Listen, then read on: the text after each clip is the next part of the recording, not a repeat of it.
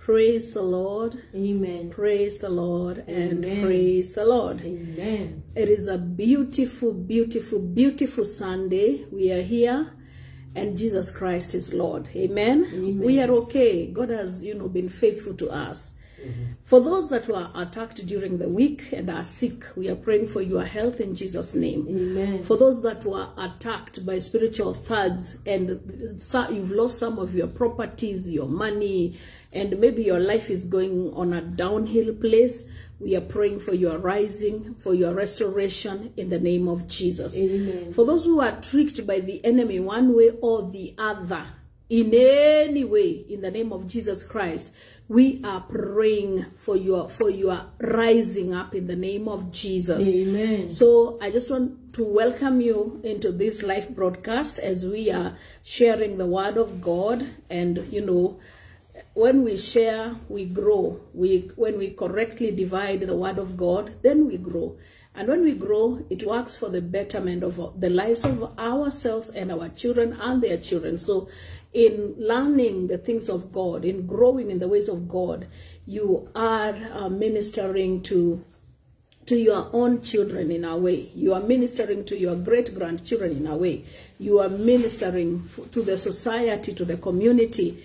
The change that comes into your life affects everyone around you. So God bless you. Amen. Today, I have a sermon that I've entitled, dealing with the spiritual laws of your residential area. Praise God. Amen. Spiritual laws govern the life that we live. This life that we live is spiritual. So your environment is also spiritual. And if you don't know how to deal with the spiritual laws, or you don't even know that such laws exist, then you are living in darkness and your life is, like an open field. Whichever animal that would want to pass through that field will pass. Whichever animal that would want to camp into that field will camp. Even, what do you call these people who go to people's land? Squatters, eh? Mm-hmm. Even squatters. They can just come and squat there. Wanajenga nyumba zao za mabati, and before long we are seeing them. Hapa ndio tumezaliwa, hapa ndio tumeishi, mheshimiwa, tunaomba serikali iangalie. And it is your land. Why? Because it was not fenced. Why? Because you don't know the laws of acquisition of land. That anytime you purchase any piece of land, you're supposed to put on a fence. You're supposed to fence your land.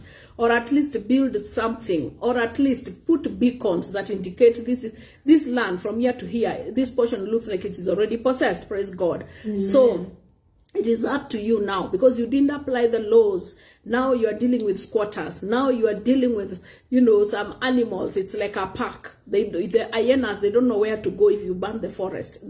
Whichever animals that are residing there. Praise the Lord. Amen. So these laws, what are these laws that affect your residential area? Let me start again. Every residential area has spiritual laws that are applicable to it. There are things that are done in one area that cannot be done in another area. Mm-hmm. For example, I want to give a good example of Kenya, where I stay. Somebody could be hawking what? I stay in the Pipeline Estate in Eastlands, in Nairobi. And we host the best slums. We host the best cheap estate, houses. Let's say this is where maybe normal Kenyans, hustlers, this is the area where they stay. And so what you find on the streets when you walk out of this estate, what you find on the streets, excuse me, what you find on the streets when you walk out, it's not what you find when you walk out other streets, maybe let's say where in Westlands, Parklands, Eastlands and Parklands. When you go to the streets of Parklands, you may not find people who are selling plastics, plastic cups. I don't know what type of sufurias. Dawa ya mende, dawa ya kunguni, dawa ingine gani, ya panya, ingine gani. you know, like Mudhoni, you're just getting out of your house. At outside there's a kajama, dawa ya kungoni. You will not even look at that kamjama. But me, when I'm getting out of my estate here, I will find these people. Kuna dawa ya kujipaka, kuna dawa ya, you know, the sickness. You know, these quack doctors, when they create their creatives, you'll find them in some streets here.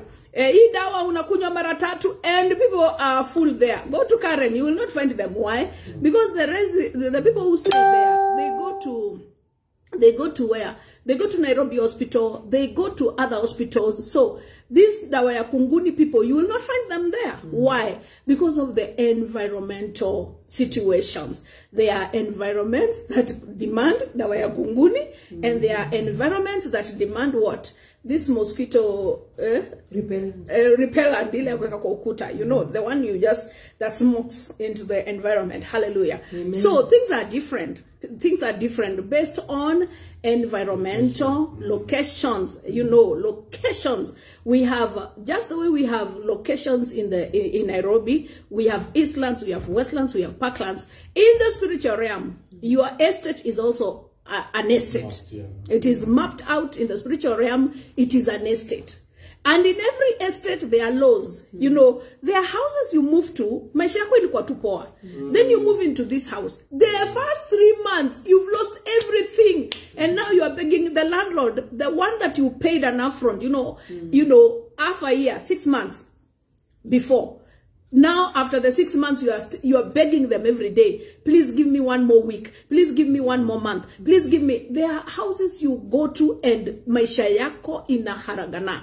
There are houses you go to. Immediately mumengia, one of the spouses dies or a child dies. You know, and then things start going south, or is it north? Whichever side you deem is your north. They start moving to that direction. Na vitu zinaharibika.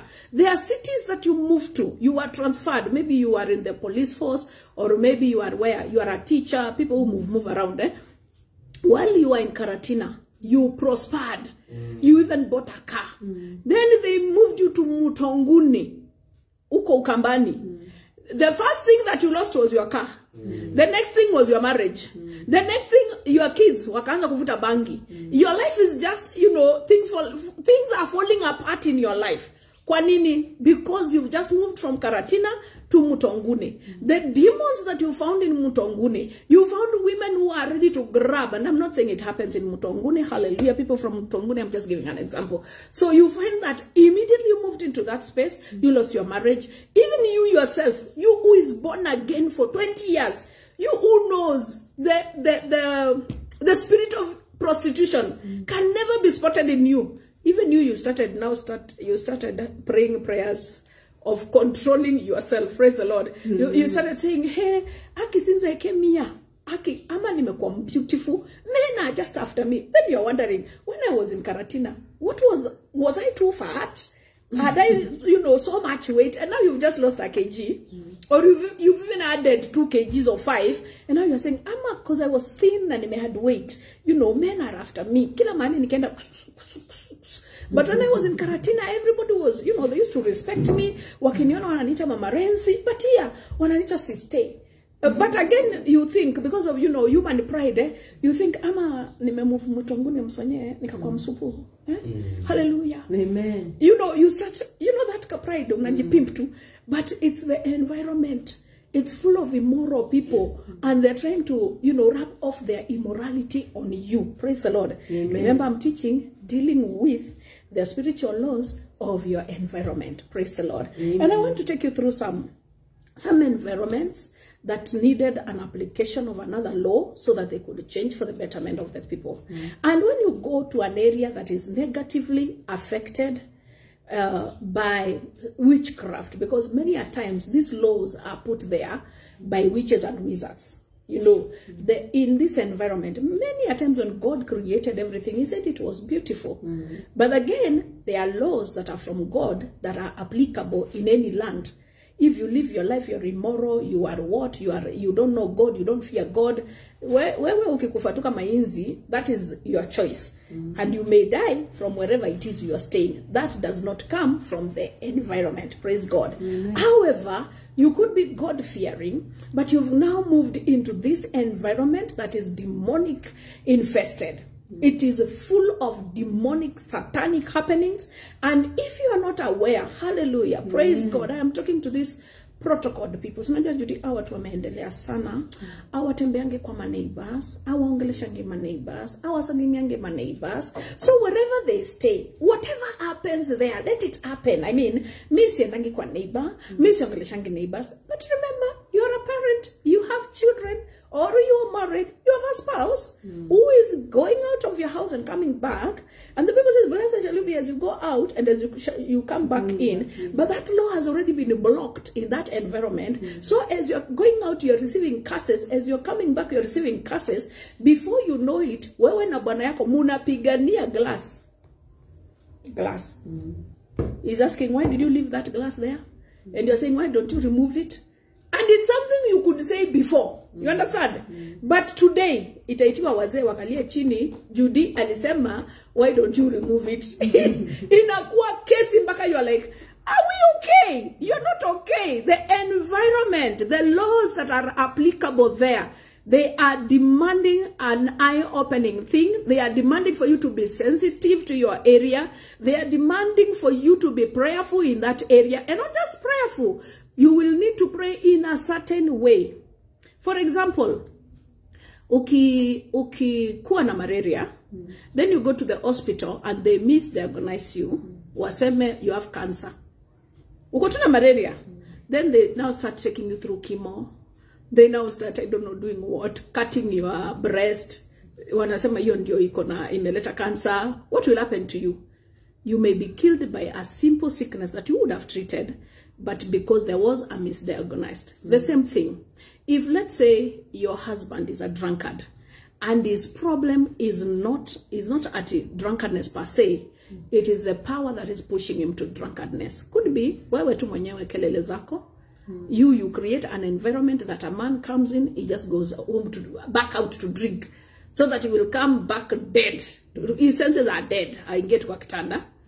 If you are not dealing with yourself, you are just going from one prayer meeting to another. Hey, anytime there is a prayer request. Prayer request? Yes. My husband is a drunkard.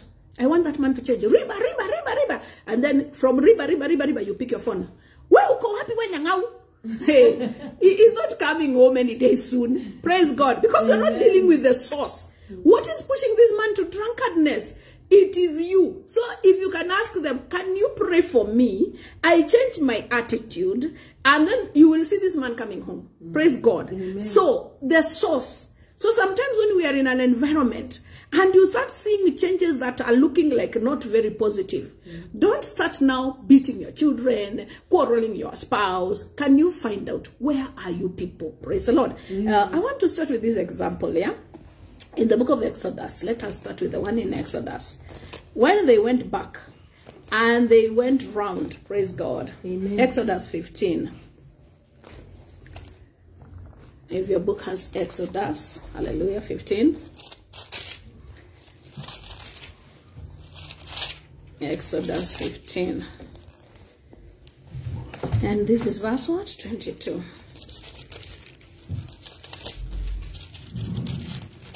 My people perish for lack of knowledge. So Moses brought Israel from the Red Sea, and they went out into the wilderness of Shur. And they went 3 days in the wilderness and found no water. And when they came to Marah, they could not drink of the waters of Marah, for they were bitter. Therefore, the name of it was called Marah. And the people, because the waters were bitter, complained. People murmured against Moses, saying, what shall we drink? And he cried unto the Lord, and the Lord shewed him a tree, which he had cast into the waters. The waters were made sweet.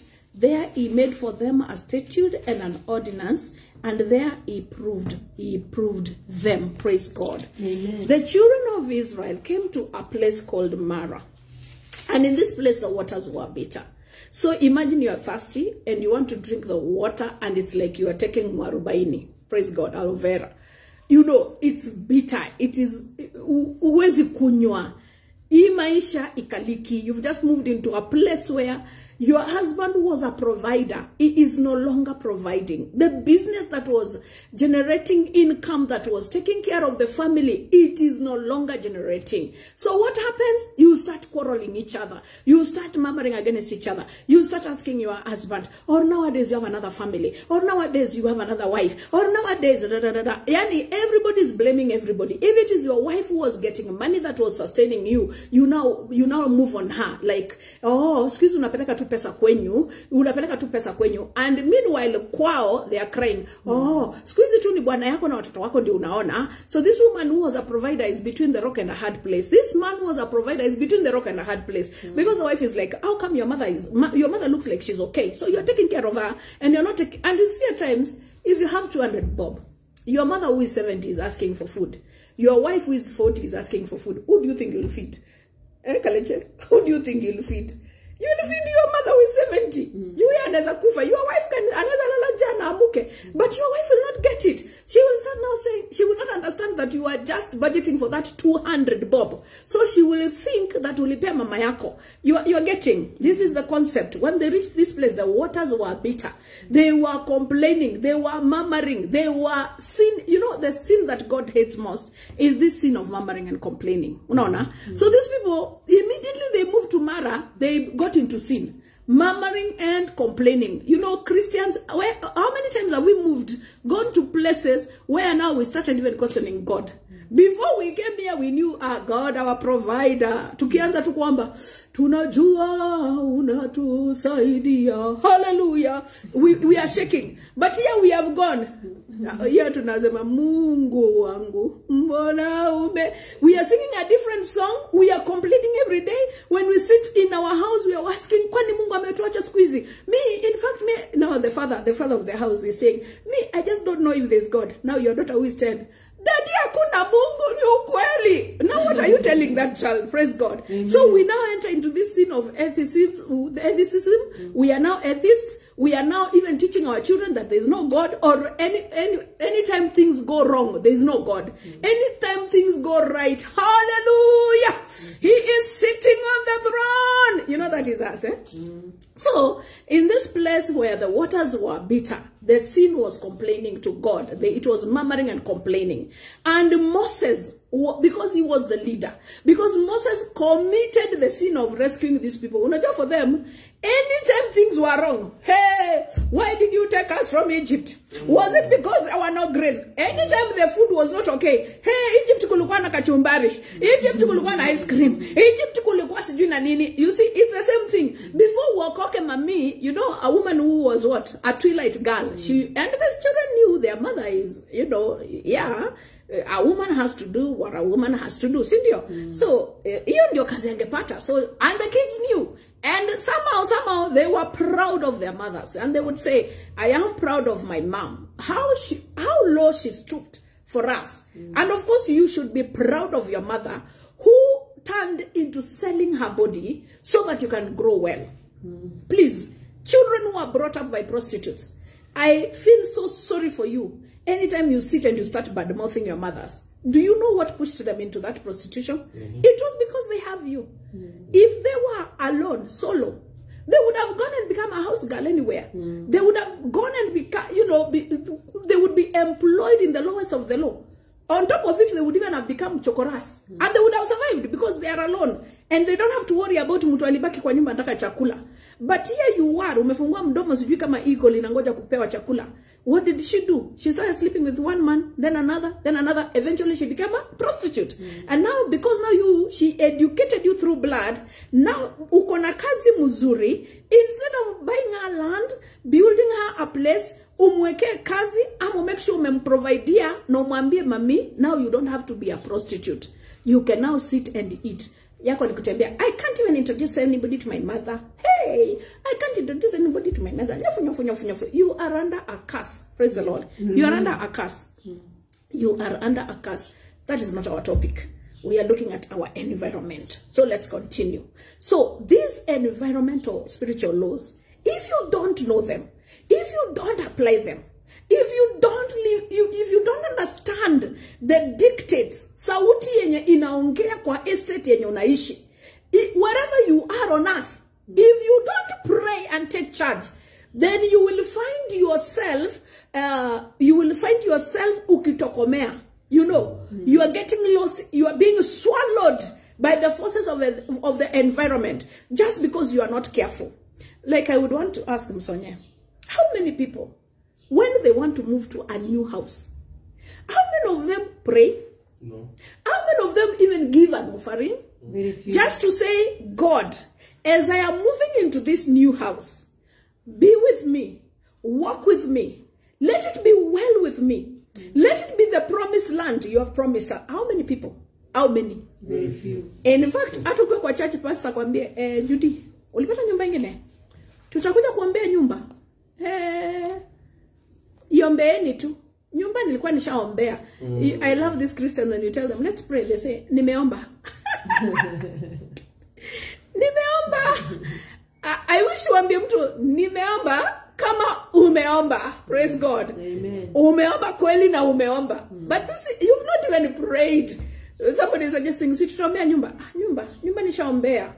Lakini the same people, I have, what do you call them? Hizo za kufungua nyumba, those parties. Oh, House opening, housewarming. I have a housewarming.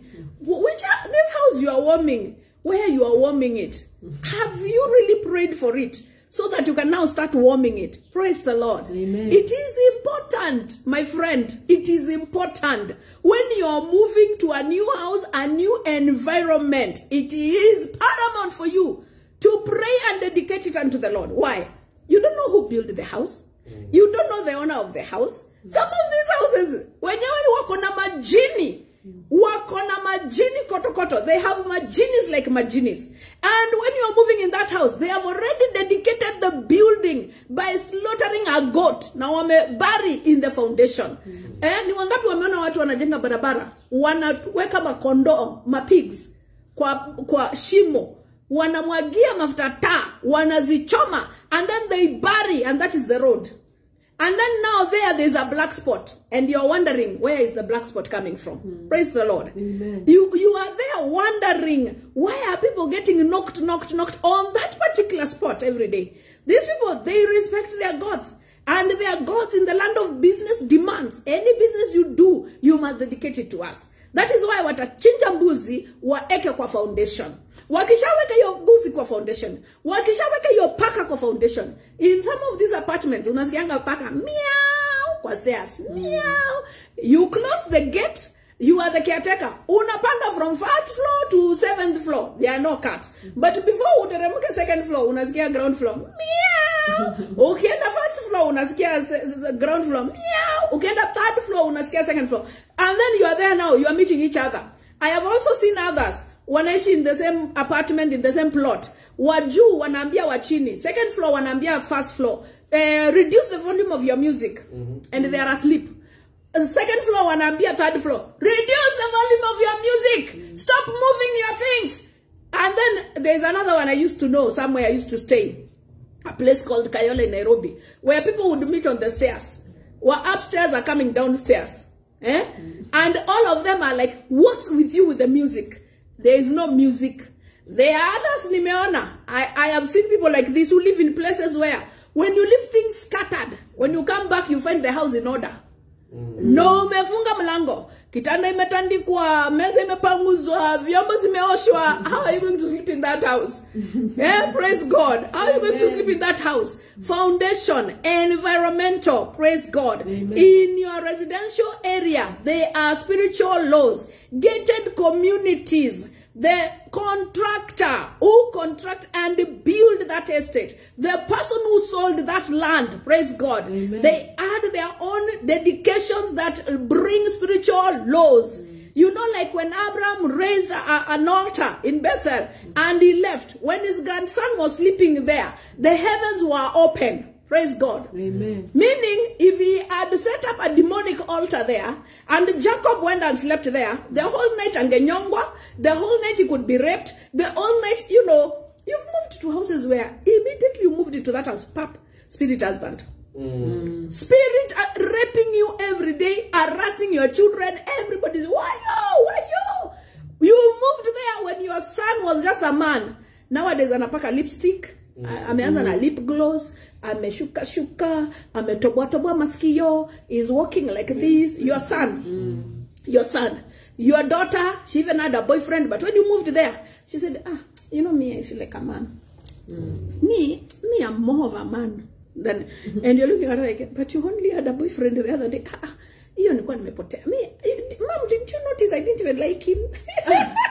You know the things that your kids start telling you, and you are sweating, but you're looking at them and you're just sweating, and you're saying, God, nimekula ya nani mimi, praise the Lord. Amen. Because of the environment, because there are spiritual laws that demand. For example, let me break it down to you. If I build a house to rent, and I am spiritual, not I am occultic, because if you are not a Christian, then every other thing is occultism. And I have Majini. I have dedicated my house to Majini. There are agreements, covenants that I enter into with these spirits, because they have given me the house. They tell me, okay, Vero, in this house, people will be coming and they'll be coming poor. Then you will be coming more rich. Who wouldn't want that? Hallelujah. Of course, hakuna shida. Okay, and then you, Vero, you will give us a child that we are going to reside in. Na atakuwa zuzu, you know, a zombie. Your child will be a zombie. However, every person that lives in this plot, their stars, everything shall be collected collectively and handed over to you. Then I feel I have like 6 kids. Okay, I have 2. But you see, even a wicked mother, even 2 are many. I will just look at them, Rensi Kaleche, picky, ponky, mother had a donkey cry. I mean, it's not at I hate. I'm just, okay, I'm ukiwa shauri yako. Donkey cry, picky, ponky, ni Rensi. And I tell them, sawa, Rensi akwe zombie. Let the Rensi become the zombie. Now Rensi will be a bit crazy. She'll be an amagamate. She'll be, when she has her menses, she's soiling herself. She's raped by anybody in the estate, anyone, watchman, nani, anazalala na yeye. She's pregnant, I don't know from who, I don't care, nalea tu watoto, because I know what I've done. Meanwhile, in my plot, it has how many houses? It's a flat that has maybe 40 houses. Hallelujah. Amen. These couples, they come in, watoto wanakuwa crazy, I'm just sacrificing. I'm getting richer and richer. Wakiingia nilikuwa na ploti moja, and they will be saying, tumeona huyu Pastor Vero akikuwa mdosi. You know, when we came here, she only had this one plot. But now look, she has 10. You don't know the reason why you are so much in arrears in this area is because all that money is channeled to me. And I'm talking to people who are spiritual. People who know that witchcraft is here.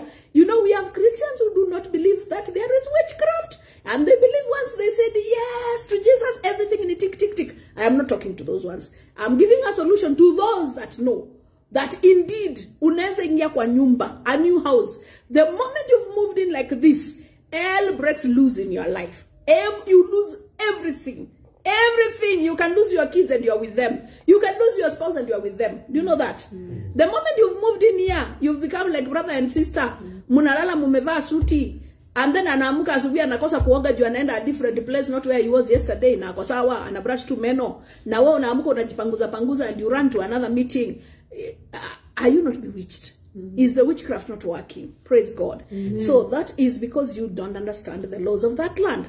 If I have given my plot to the devil, or I was blessed by Satan, blessed because I offered my daughter and I was blessed, and now you've come, you are the tenant, you gradually, you're becoming poor, until the last 1 year, I leave you stay there without paying. Sema, Judy, unajua, you've been such a blessing to me. Judy, you've been a blessing. Where hii mwaka? And you say, aholia msonye. Aholia ulipi nyumba. Anywhere you go, we are praying. You know, Christians, we are.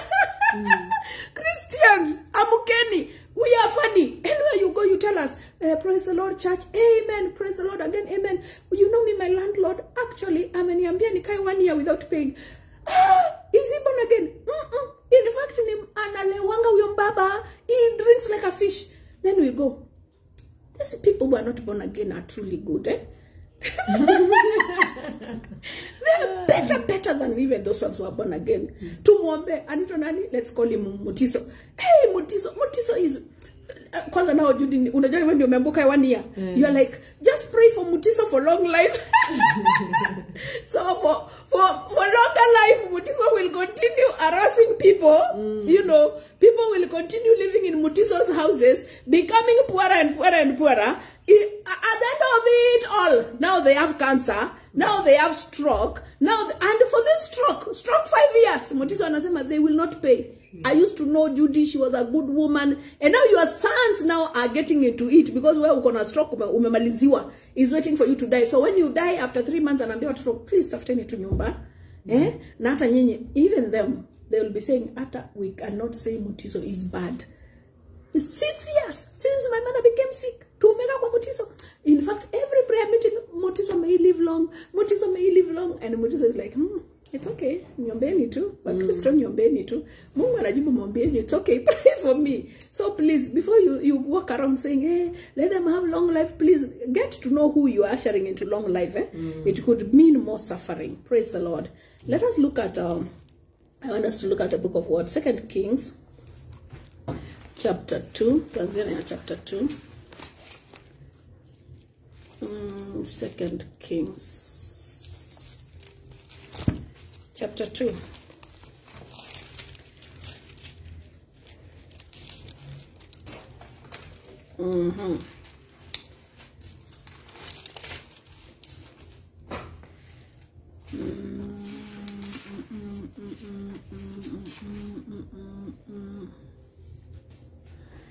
Elisha has just crossed the sea by dividing the waters. The prophets wamemwambia they want to look for Elijah. He has tried to stop them. They have refused. They've gone, they've looked, they didn't find him. They've come back. Now he's already operating in his prophetic. Praise God. Verse 19 of 2 Kings chapter 2 says, and the men of the city said unto Elisha, behold, I pray thee, the situation of this city is pleasant, as my Lord seeth, but the water is not, and the ground is barren. And he said, bring me a new cruse, and put salt therein. And they brought it to him. And he went forth unto the spring of the waters, and cast the salt in there, and said, thus says the Lord, I have healed these waters. There shall not be from thence any more death or barren land. Praise the Lord. These people were living in a pleasant city. Ushaenda Karen. Have you been to Karen? Nyali Mombasa nito nini? Nyali Beach ama Nyali tu? Nyali Estate. Have you been to, you know, a place like Nyali Estate? A place like some, you know, green garden somewhere. Kiuna. Unaenda, yani, kunaitwaje? Runda. Unaingia Runda, unasikia. This is Kenya. Riverside uko. So a place where you walk and there looks like watu wako na akili. You know, there are places you pass through, and I'm not saying ni kubaya, but woye si kupoa. Praise God. Si kupoa. Ni mahali tu watu wanaishi, you know, Mukuru, Kibra, Getare Marigo, and it's godly. God says the poor and the rich, they will exist together. There will always be the poor in the land. So pray, ambia Mungu tu akutoe kwa hesabu ya maskini. Because it says the poor will always be in the land.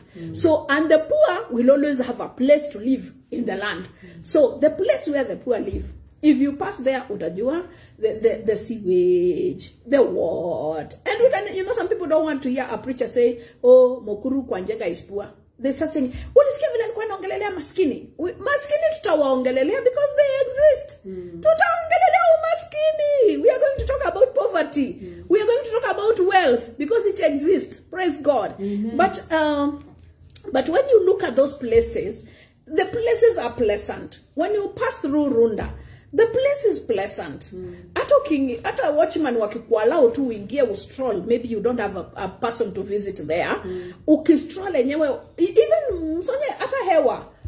The climate, the serenity of the place. You know, unapita mahali unasikia you are in harmony with your senses, with your brain. In fact, unaweza pita hapo, you've never thought about your life. But when you pitia there, you are like, for how long shall I be poor?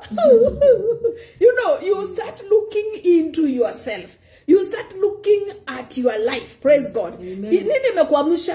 How the nyumbas, the way those houses are built, the way even the terraces, the mitaros, you know. Have you ever seen a mutaro and kimutaro?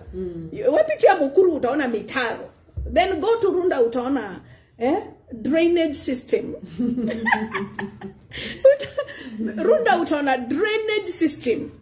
Mukuru utaona mitaro. Ruka vizuri kuna mutaro. Then you mismark the mutaro kaleche. Unajikuta odubu up to knee length. Uko kwa siwa. Praise God. Amen. So, the place was pleasant. It looked beautiful. However, underlying, you know, beneath the beauty, there was a problem. The land was barren.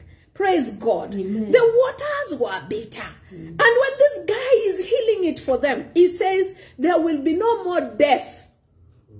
You know, these people, when they are telling Elisha about their problem, they didn't include death. They didn't include death. And the men of the city said unto Elisha, verse 19, behold, I pray thee, the situation in this city is pleasant, as my Lord seeth, but the water is not, and the ground barren. They talked about the water and the ground. And he said, bring me a new cruse, and put salt therein, and they brought it to him. And he went forth unto the spring of the waters, and cast the salt there, and said, listen, who is saying? The Lord now is the one speaking to this land. Thus saith the Lord, I have healed these waters. There shall not be from thence any more death or barren land. So God could see the land was full of death and barren land. But these people, they just knew the waters were bitter and the land was barren. God is not even talking about the bitter waters. He's just talking about death and barren land. And the moment God healed that, praise God. Amen. So, 22. So the waters were healed unto this day, according to the saying of Elisha, which he spoke. The problem, the sole problem was the waters. It was bringing barrenness and death. Unlike just bad waters and barrenness. When God was blessing it, it was dealing with death. Praise God. Amen. You could look at Runda, but underneath the beauty, there is a lot of drug abuse. Underneath the beauty, there is a lot of pornography. Underneath the beauty, there is a lot of waywardness for the youths. Praise God. Amen. People moving to Runda, they had kids that were sober, but 1 year into Runda, and the kids are now, they are even starring as porn stars. They have poked everything that can be poked in their body. They look like, you know, have you ever looked at somebody, unastuka? And then you look at them, but in your urumaness, as you're looking at them, they are saying, did you see how Musonye was shocked by my maendeleo? Musonye alistuka vile nimeendelea. He couldn't even take his eyes off me. You don't know what is going through his mind. He's looking at you and saying, I wish tu mamake angeendelea kukaa Kibera. I wish akiwa angeenda Runda. Hii ni nini sasa? Why? Because in that estate, the powers that are controlling, the laws that have been laid down in the spiritual law about the estate is every man, every woman who comes here, 1, we take the children, 2, we attack the marriage. And so, you can see people smiling. They are driving out of Runda. Why are they smiling? They're just going to meet the lawyer. Wagawanye vitu. You know, wewe uku inside yetu ya Mukuru, when you smile, niju uko na food ya 1 week. Are you getting? You're like, hey, this week I'm going to eat. You're happy. Uko wakismile, it's because now the lawyer has finally agreed to give her the kids. The ones that, and they're common. They're common, by the way. Go to those places, Karen, where they are fighting over property. The kids are now, they are looking on how they are getting the kids out of Kenya haraka because wakiendelea kukaa hapa watauza bangi. You understand? But what happened to these kids? Praise the Lord. What happened to these kids? What happened is the environment affected them. Praise the Lord. Amen. Nina, I will side chat you about my church. God bless you. Oh, Noni. Praise the Lord. Amen. The environment is what is affecting them. Praise the Lord. Amen. You moved into Runda. You didn't pray about it. You are not prayerful. All you want is Runda. Nikichomokea Karen. And we are looking at, sasa watu watajua niliendelea. Unaweza endelea ya status, but underneath you are rotting. Underneath, mtu atakushika hivi one day and you just collapse. You crumble. Because now you are a shell.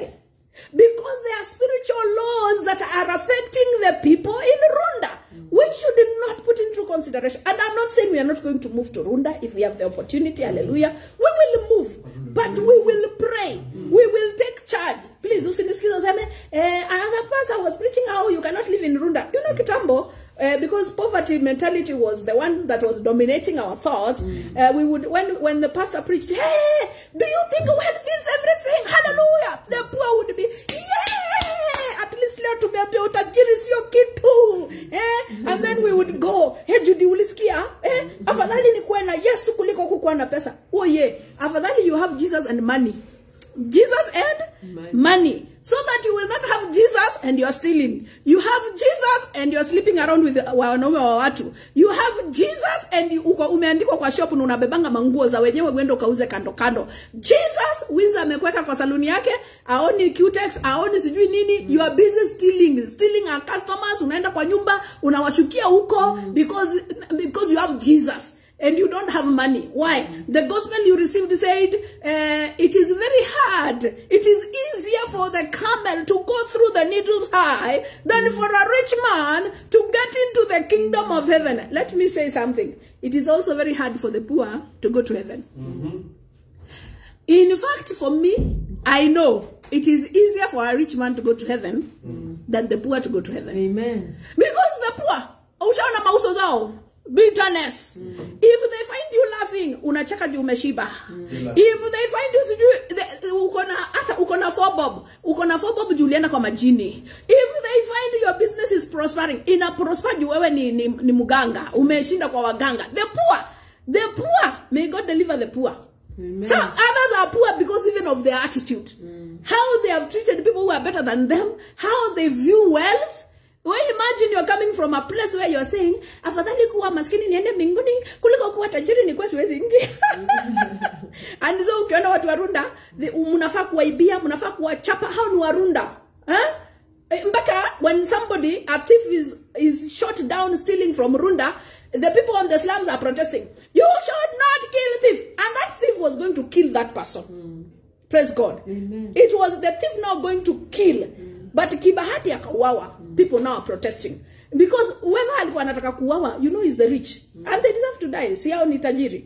That attitude can make you stay in the slums forever. Praise God. Amen. So, environment. You ought to check your environment and pray about your environment. Sometimes that you think is promotion could be your demotion. Amen. A place where you moved and you should not have moved. Once upon a time, I had a friend I was begging, please don't move. Please don't move. Don't move. She told me where she wants to move. Please don't move to that area. Don't go to that area. Hey, the next thing, Pastor Vero is forcing me to live by faith. And to live by faith, she wants me to live big. Imagine, you are now, unasengenya pastor, you are advice to try and live better. Si ati amekwambia umlete pesa zako. Si ati amekwambia sijui upande seed, sijui ufanye. Amekwambia tu msonye usiishi your environment, ishi ingine. And she was, I think at a Facebook nilitrend, at a sijui wapi, she could abuse me. She called me a devil worshipper. She called me a dog. She called me I don't know what. She called me every name. Today as I sit here and testify, that area where she moved, it has pinched her. Praise God. Amen. It has pinched her. And my advice to her would be, go back to prayer, woman. Go back to prayer. Because there are places you go thinking, you know, Ruth. Was it Ruth or Naomi? Naomi, she came back saying, don't call me Naomi. Call me Mara. Call me Mara. She went out with her husband and 2 sons. She came back with one Ethan daughter who said, your God shall be my God. Your people, my people. Where you die, at least God just, out of his mercies, he gave her one to stick with her. Angerudi aje msonye. Angerudi peke yake. And hizo gleanings Ruth was picking, where would she get it from? Are you getting? She would have come to become a society beggar. And she went there laughing. She left Bethel, the house of bread. And she went, you know, I must move because you see, there's going to be war here. And I can afford to go to America. Then you go to America. The moment you land like this, your son now joins the gang. A gang that he would have not have joined in Kenya. And before you know it, he's telling you, you nigger, I will shoot you. I will blow your brains out. Your own son. And my friend here in America, unamwangalia unashindwa, if only I can open my eyes and find myself back in Umoja. Nitakuonyesha. You remember the policemen that you can give them your son and say, please discipline this one for me. And they will do it Rosafi. And your son will be aligned at masa ukicheza na yeye utajikuta sanze. So wanaka at least laini juu masa ukicheza na yeye ujikuta sanze. But now you've taken them to the place where when you pinch them and they go to school, before long, ding dong. So you think unajua juu kuwen. Mbaya, are you Judy? Are you Jason's mother? Yes, I am Jason's mother. Do you realize that you're child abusing this child? I'm not child abusing. I just pinched. Oh, kwanza wanaandika. She agreed.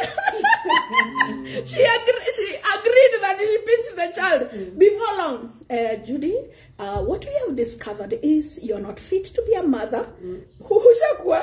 I am not fit. Ask Kasono. You're not fit to be a mother. Yes, you're not fit to be a mother. So we are picking the kids and we are taking them to a place where the government will take. Yani watu wako msonye wanaadaptiwa. Yukitoi kilienda nje kikacheza mpaka saa moja, ukakuja ukachapa miko 3 thinking you are in Kenya, akaenda shule amefura. You know in Kenya when they go na malines, mwalimu anasema gai mamake ni mkali. Na inaishia hapo. In America wakienda na malines. Child abuser. You will know people have rights. Sisi huku kuna watu even in my house they have no rights. Sawa. But kuna place when you go, hata wewe unakubali they have rights. Mnaanza kunegotiate na wao. Akiwo Yesu ingie tu mapema. So unajua sisi sio kama our Americans. Please come home. You are begging. But when I was in Embakasi, all I needed to say was Kaleche 6.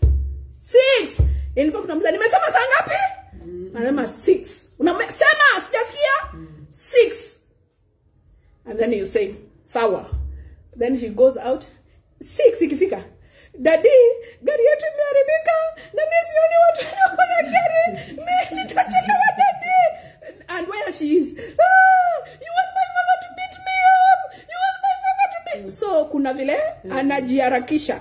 So we move to another environment where the law of the land, the spiritual law of the environment demands watoto watakuwa brats. Watakuwa bastards. Mtoto mwenye ataponyokea ni 1 out of 100. And yours is not counted among the 100. So you are here now struggling. You are here regretting. You are just doing what? Why? Because you didn't pray. You didn't pray. Once upon a time somebody offered to take my kids to the UK and educate them for me. It was a good offer. Sindio? But tulikosana na huyo mtu because I said no. Why? I prayed. At first we were happy with my husband to say, guy, you know the burden, when the burden of education has been lifted to you, when you are in Kenya, hallelujah, those who are educating in Kenya will understand with what I'm saying, will, you know, resonate with me. It was a burden lifted. But when I prayed, it was a no. And she was telling me, in the UK, the education system are good, you know, offering. So me, I was like, sawa, waende. But when I sought the Lord, it was, don't you dare. I said, okay, God, woye. You know, sometimes you feel like God anakuonea wivu. Okay, woye, God too, sinyone tu wivu. Please, he told me, they are not going to have your values. They are not going to grow how you want them to. They will not be what you would. I wanted you to mold them to be. So I said no. And that woman, if you ask her, the most stupid, the silliest pastor she has ever encountered, it is me. Praise God. Amen. But today I have my kids here. And knowing what I know, if I would have allowed one of them to grow up in the UK, one particular, I have 2. So 1 out of the 2, 1. If that one, which one? Another one there. You know, I have 1 here, so I'm not going to mention names. But if there's one of my kids, if she the UK. Mimi ningekuwa nasema kama mtoto. She would be telling me, "Mom, sit down. Sit down." I said, "No, you talk." She says, "No, I won't talk until you sit down." And now I would sit. Then she would tell me, "You see, I cannot do this. I cannot do this. You don't expect me to do this. Allah." And you, Daddy, what are you saying? Daddy, do you realize you're a dictator, Daddy? And then she would tell us, and by the way, this is how it's going to be. And that's how it's going to be. And that's fine, no, because you know she has a personality more like mine, and even me, if I grew up in the UK, my friend, I don't know. So I needed to grow up in a place where there were laws that were implemented through the road. Hallelujah. Unachapwa rungu ya kichwa, unafanya hivi, unafikiria vizuri. Unaamuka, unaacha ujinga, unakuwa straight. You know, some people need that. Some people need that. Praise God. Amen. Parents who are not punishing their children, hello, spare the rod. Praise God. Amen. So that is how this environment was. It was pleasant to look at. But therein was death. Therein was barrenness. You know, land ata uweke kitungu, uweke sukuma mzonye, uweke nyanya, uchukue fertilizer, uweke, uspray, ufanye kila kitu. Inakuangalia tu. I've never seen those two sukumas that are looking at you. Tu sukuma tunakuchungulia tu. They are going nowhere. They are not growing, zinakuchungulia tu. Praise the Lord. Amen. And they needed healing. And the healing came when the man of God applied healing to the waters. He put water in a new cruise.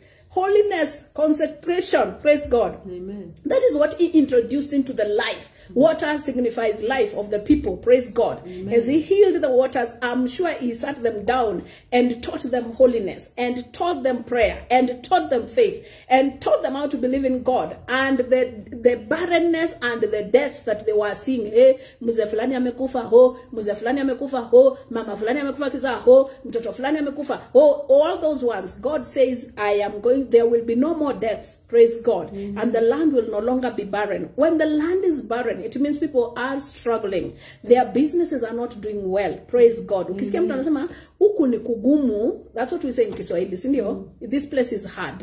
It means this place there are no businesses. So guess what? It was now, the businesses were now nourishing, they were prospering.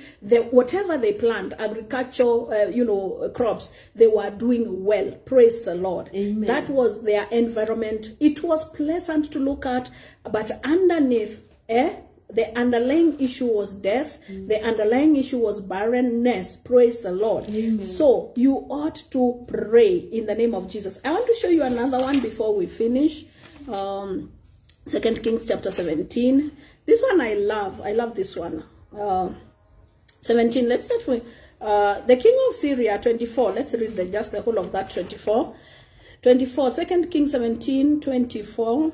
And the king of Assyria brought men from Babylon, and from Cutha, and from Hava, and from Hamath, and from Sepharvaim, and placed them in the cities of Samaria instead of the children of Israel. And they possessed Samaria and dwelled in the cities thereof. This king came into power, and he decided to trade people. Akatoa people from Samaria, every city. Akawatoa, akawapeleka Babylon. Na akabeba watu wa Babylon, like bringing people now from Runda or from Uganda, and taking them to Kitui, Then some people from Kampala, you take them to Nakuru. Some people from I don't know where. He interchanged because he wanted to, really take control. And in the future, the place would be now like, the way Ukraine, when they are saying many Russians are in Ukraine. They are Russians, but they've grown up in Ukraine. They speak Russian, but they are Ukrainians. Praise God. And that is why when now they start, or even when the soldiers meet each other, sometimes they're speaking the same language. Praise God. And so it was beginning of their dwelling there that they feared not the Lord. Therefore, the Lord sent lions among them, which slew some of them. Wherefore they spoke to the king of Assyria, saying, The nations which thou hast removed and placed in the cities of Samaria know not the manner of the God of the land. The manner of the God of the land. In other words, they don't understand the spiritual laws of the land. Because the God of the land, who was our God, had his own spiritual laws. You will not worship another God. Hautaweka madhabahu uchomee mtoto. You understand? When you raise an altar, it is unto the Lord. When they came, what were they doing? They were doing their immorality. They were having their sex orgies, sex parties, just like they used to do. They were having their satanic nights, just like they used to do. They were having their witchcraft meetings, just like they used to do. And in this place, walikuwa na Levites, walikuwa na praise day, walikuwa na Passover day, walikuwa na siku ya bread of the leavening bread. They had other laws. They were doing things differently. So when they came and they started their raising their demonic altars, they were just coming out of their house wanasikia tu when they come wanakuta tu miguu. Nini memkula? A lion. A place where there are no lions. And they were, these lions, they have become too much. Because imagine people from Babylon, they could hunt. But they could do witchcraft to hunt. But they never got one lion. However, the lions were still eating people. So, they said, then the king of Assyria commanded, saying, carry thither one of the priests whom you brought from hence, and let them go and dwell there, and let them teach them the manner of the God of the land. The one of the priests whom they had carried away from Samaria came and dwelled in Bethel, and taught them how they should fear the Lord. Howbeit every nation made gods of their own, and put them in the houses of the high places which the Samaritan had made, every nation in their cities wherein they dwelt. Praise God. These men, they had to get a Levite so that ndio waendelee kuishi huko. They learn the laws of the land. They learn, in this place we pray, in this place we worship the Lord. So they had their gods on the side, but the main God, praise God, the main God on the worship form was God.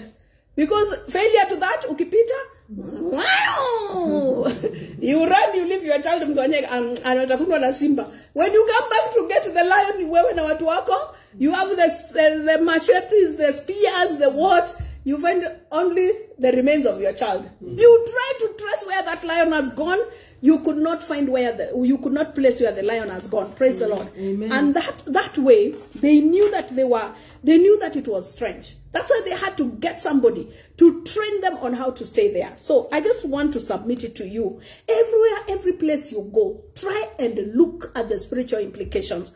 There are places where drug abuse is the order of the day. There are places where gangster, people, our children, they are joining the gangs. And when they move from that area, they are no longer in the gang. But when they come in this area, they are in the gang. Look at the crime that is so exposed, so obvious to notice in your area. Look at the livelihood. Are people here poor and struggling? Then the spirit of poverty is reigning in that place. You know, a place where you borrow each other chumvi from across the floor. Judy, nipatie chumvi. Now you say, na nini weke mafuta. You know where people share poverty like a garment, where our poverty is just so obvious that hakuna maskini anacheka mwingine. Because you are laughing at me, I have no salt. You don't have kitungu, but me have kitungu. And then as you are talking, somebody there says, kujieni kitungu, lakini munipea unga. And we are happy. We are poorly happy together. Praise God. And then we are praising the place. We're saying, aki huku watu ni maskini, lakini wanapendana. So you'll never move out of that place. Meanwhile, our kids now are getting into prostitution so that they bring us food. You know your child is getting into prostitution. But even you, when you remember they are the ones who are going to bring food in the evening, aki unamwacha tu. There are places like that. There are people who become prostitutes, not that their siblings, their parents are not aware. They know. But when they sit down and say, aki Judy, si tunakuelewa mami. Na tunajua tu utaangukia mungoso. Endelea kutafuta.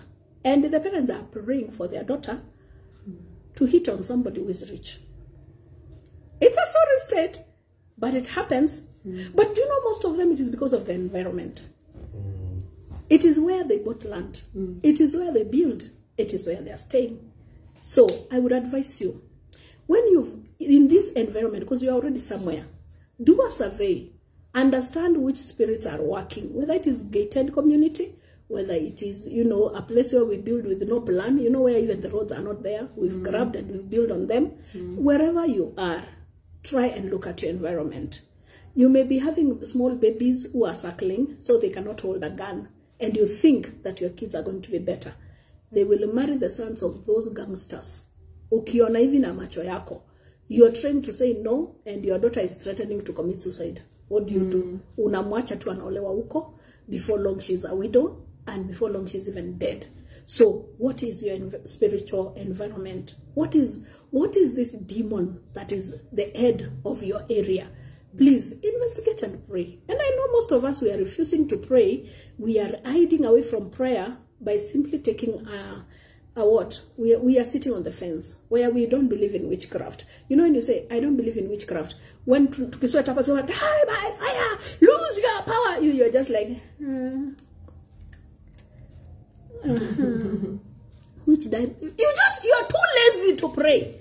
I pray in the name of Jesus Christ that you will wake up from that stupor and you will start investigating and praying. You know, utaona watoto wa watu wanapotea because wako on that poteering age.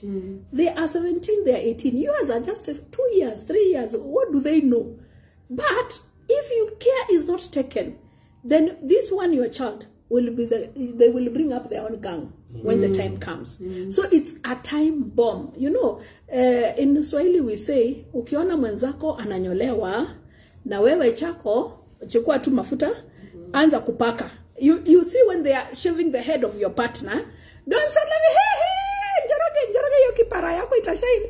Wamekunywa vibaya haki, njoro wamekukata hapa. Now Msonye is telling Njoroge, let me see, njoroge wamekukata hapa. He's laughing at, atu wamekukata. Msonye, you are next. When you're next, after wamemalizia njoro, wanasema na wewe Msonye kuja hapa. Unaanza kusema, msininywe ka njoroge. Before long, nyinyi wote mnakaa vipara ziko na maalama. Praise God. Amen. So, ukiona, if you see, watoto wa jirani wamekuwa malaya, please, instead of employing yourself to become the rumamonga kwa gates, hao malaya wanapitanga hapa. Kenyans, wake up, and Christian as a whole. Instead of just, you know, you keep yourself busy, now you are in Kameme. Hey, umeona watoto wavero, aki, kwanza rensi, kamenyua hivi. Yours is still sucking their thumb, wakingoja matiti. When you finish breastfeeding them, maybe Renzi ameanza at 18, maybe wako ataanza at 12. Because, you know, wickedness is perfected in time. Praise God. Let us pray for our environment. That's what I'm saying. Wake up and pray. Pray. Praise the Lord. Pray about it. Ukiona watoto wanapotea where you live, please don't go home and start shangiliating ukipiga kitungo na ambia, Kaleche, umeona vile Nalela amepotea. And Kaleche saying, Nalela amepotea, mami. Don't worry, when Kaleche potea, she would tell you, mami nimepotea. You'll be asking her, Kaleche, Nalela amepotea, wachana na Nalela. We wachana na Nalela. Mama wachana na Nalela kabisa. Then you know. You know there is a problem. Praise God. So let us pray for our environment before you move there. And now because you've already moved there.